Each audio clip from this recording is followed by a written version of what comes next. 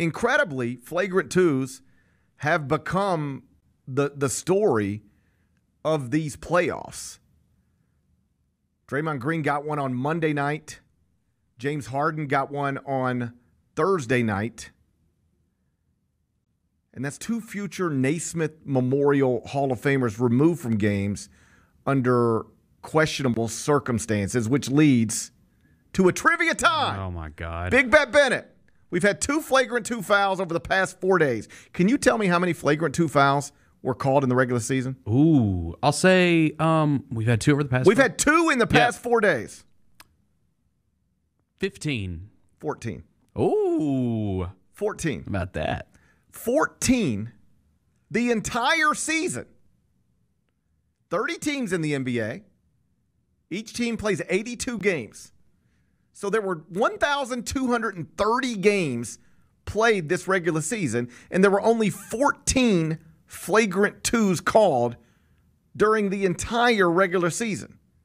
On average, that's 1 flagrant 2 every 88 games.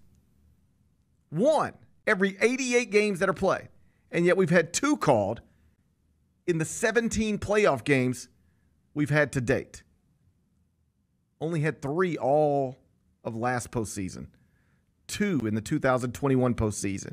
2 in the 2020 postseason. This is all from an article posted by Kelvin Pelton at ESPN.com.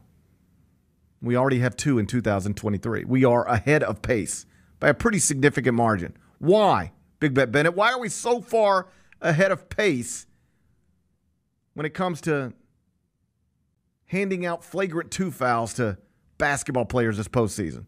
It's a good question. I wonder if it's just like heightened sensitivity because everything is so overanalyzed now when it comes to just sports and the NBA, and maybe that's in the back of referees' heads, right? Like this is all being looked at through a microscope, right? So I was reading Kevin Pelton's story, and the headline was like, why are we ahead of pace in flagrant 2s? And I was like, okay, well, this is interesting. Mm-hmm. He never actually answers the question because I think there's no obvious answer for it. I think it's mostly just circumstantial. You know, if not for the refs giving one to Harden last night, which they shouldn't have done, it would probably just be a Draymond flagrant 2. That's all we would have this postseason is a Draymond flagrant. And this wouldn't even be a talking point. It would just be a Draymond Green thing. But when you give 2 stars flagrant 2s in a 4-day span, that's how it becomes a talking point. Hopefully game 3, Grizzlies-Lakers, is free of flagrant 2 fouls.